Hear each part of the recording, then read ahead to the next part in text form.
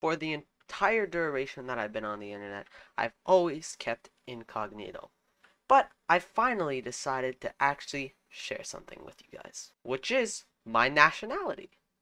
And my nationality is Canadian. I am Canadian.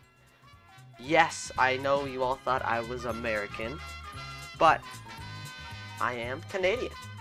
Although I did think some of you would think I was Canadian, since like most of my viewers are actually Canadian. Maybe that's just something that YouTube does. They push people that are in the same country as you. It's just the random stuff. And I say a lot.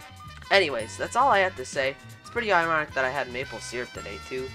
But yeah, have a good day.